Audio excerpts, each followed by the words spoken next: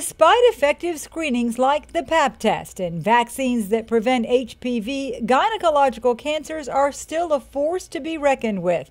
These female cancers claim an estimated 28,000 lives a year. When we talk about gynecologic cancers, we're trying to bring together a group of diseases. This would include cervical cancer, ovarian cancer, uterine cancer. Long-term survivors who have seen their cancers spread were the catalyst for a new line of therapy. The challenge for them is to try to at least slow down the progression of the cancer. Doctors in Southwest Florida are offering women a new line of treatment. Located in the Regional Cancer Center, it's called Stereotactic Body Radiation. It uses precision guidance that can track tumors and deliver high doses of radiation in a fraction of the time. We're able to cut down the number of visits and at the same time deliver a much more potent, a much more effective dose of radiation. A conventional course of treatment may be 20, 25, 30, 35, 40 visits. With stereotactic treatment, we can compress all that down to a total number of 1, 2, 3, 4, 5 treatments. Results were exceptional. This local study followed 36 women up to 5 years. There is a group of patients who are